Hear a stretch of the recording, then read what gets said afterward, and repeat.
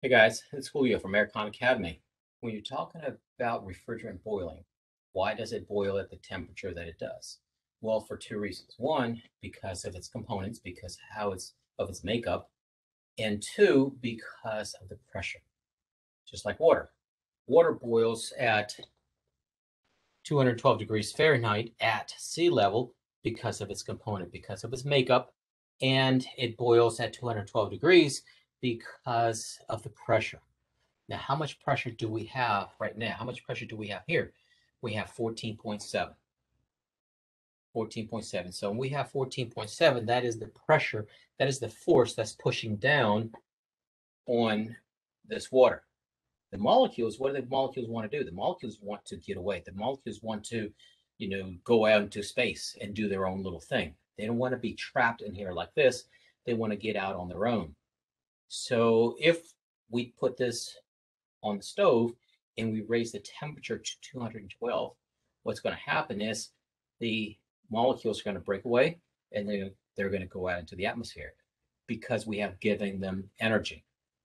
When we add heat to it, where heat is energy, energy cannot be created or destroyed. We're giving the molecules energy. Because of that, they're breaking away and they can break up on their own and go do their own thing because they have the energy to do that. If they don't have the energy, they're going to be collected all together and stuck together. The other thing we can do, we said, was to lower the pressure. So when we lower the pressure, the molecules will have enough energy to go and do their own thing. They just get out and go into the atmosphere. Now, we have always been trained to think a certain way. I remember my mom when I was little. She would say, "That's boiling because it's boiling, it's hot." Or "Don't touch that because that's hot. You see it boiling? If it's boiling, it's hot."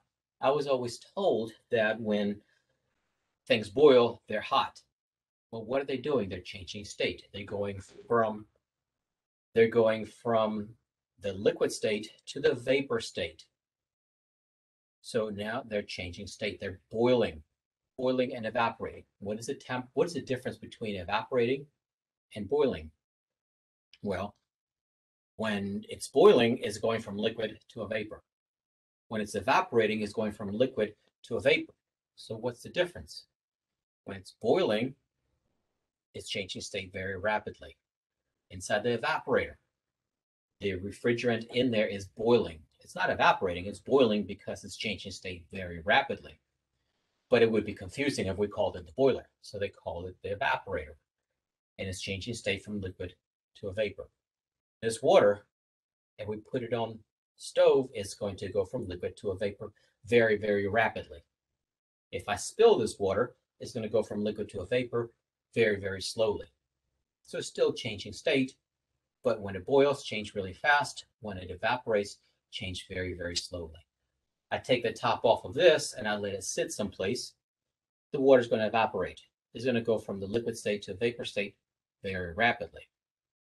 But if I change the pressure in this, then I can make it boil at room temperature. This is just water that is at room temperature. So if I take my vacuum pump and connect my vacuum pump to this,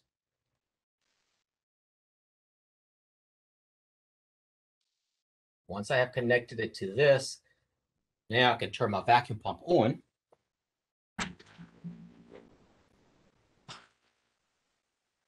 And we see that that water is starting to boil. It is changing state very, very rapidly. It's going from liquid to a vapor, and it is boiling. It's not hot. It is at room temperature, but because I have lowered the pressure, now it's changing state. And we can see it happening if I left this running, if I left my vacuum pump running long enough, then all of this would just boil away just like when it's on a pot, when it's on the stove. So again, when we pull a vacuum in a system, what are we doing? We're boiling all of the moisture or the water that could be in there out of there. Now, it's still boiling slightly because the pressure inside is low. When I take this loose here, allow the atmospheric pressure to go in, and because of that, it stops boiling. Now the atmospheric pressure is pushing down on that, and it keeps it from boiling away. All I did was lower the pressure. By lowering the pressure, I can lower the boiling temperature of that water. So now I have water boiling at room temperature, 70 degrees, 75 degrees, whatever it is in here. In the evaporator, what's happening in the evaporator? We're changing the refrigerant from liquid to a vapor, and it's boiling at 40 degrees.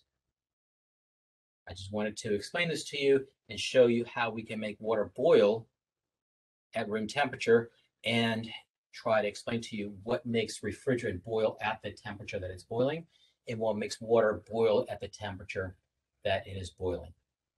Again, this is Julio, Aircon Academy, and I hope it's easier to understand why water boils and why refrigerant boils when they do.